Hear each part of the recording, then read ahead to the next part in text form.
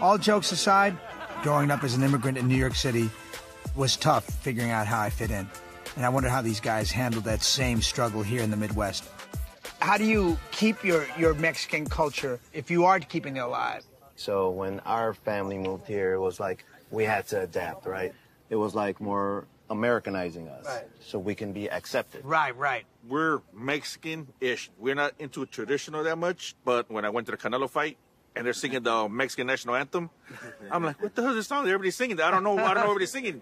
All of a sudden, I was listening to the whole crowd. I'm like, damn, I'm not Mexican. Right. I'm missing all this culture because I'm from the south side of Chicago, where I'm like, I'm like into the culture every day. So I was like, damn. And I felt that pride. Right. Even though, like I say, they say people from Mexico don't really like Mexicans from America. So what's the beef? What's the hate? Because we're Mexican, but we're not Mexican. And then Americans don't like Mexicans because we're not Americans. So it's like we're in the middle. No, I feel that too. Being a Latin Colombian guy, I was always kind of feeling like I was in between worlds. I wasn't really Latin enough, and I wasn't really accepted by Americans. So I was always like trapped somewhere in the middle. Here in Chicago, it's like the higher numbers you grow up, it's like the better area you're in. So if you go from like Little Village, which is like 26th Street, to the higher numbers, like we're in the 60s right now, it's like you're doing better in life. Yeah. You're doing better in life. Climbing up. Yeah. In the 80s, we got to 47th Street, and we were one of the only Mexicano families in the whole neighborhood. For miles, yeah. We weren't accepted. We were not accepted. How did they show that you weren't accepted? They burned down our garage. Oh, snap. They graffitied our house.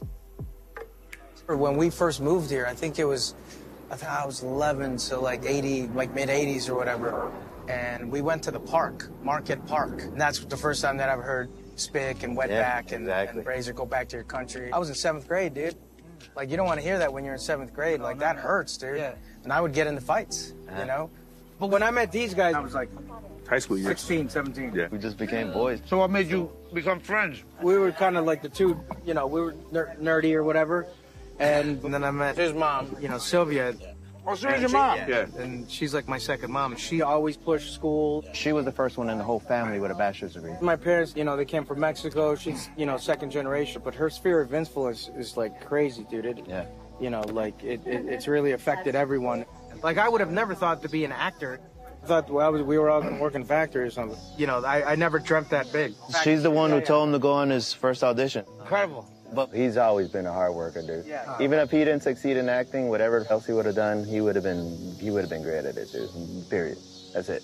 Yeah, you got it. There we go. Look at that. That's why he's my best friend. That's right. Oh, he's gonna put a poster of Michael Peña for president. It sounds like you always had a work ethic, and you always had a sense of keeping at something till you got good at it. Like, you were driven. Yeah, and I learned it from that guy, from my dad. Which guy? Yeah. From that guy. He had a full-time job, and then he had a job at night, and then he had a job in the weekends. Right. To put me through prep school. Prep school was... It was expensive. Yeah, it was. Dude, it was I had cash. to work 2 full-time jobs in the summer, and I remember I slept like 3-4 hours a night because it was 2 8-hour shifts. ¿Cómo se siente oír eso de que tu hijo dice rico, no? Sí. Yeah. Que tú lo enseñaste bien. Yeah, lo que pudo. Balancing multiple cultures for first-generation Latinos is never easy, especially if they're made to feel like outsiders in their new home. Sometimes friends who feel like family can provide that extra support, and in Michael's case, it was his godmother, Sylvia. So I want to hear how you inspired all these young fellas into being who they are today. Well, I had the high school across the street from my house, so these guys were always hanging out. My son always was bringing somebody home, but Mike was full of energy. And I said, he's got to do something with his energy. I think he would be good as an actor. You were like a skilled placements person. Yeah, I saw the skills that he had. Yeah. I mean, I'm so proud of him. I mean, we're all so proud of him. He's very humble, and he's true to his family and his neighborhood, and he always comes back. He always comes back, to visit home. Each wave of Latinx immigrants sets down a new foundation for the next generation to build upon. And it's these extra support systems that create opportunities where they didn't exist before.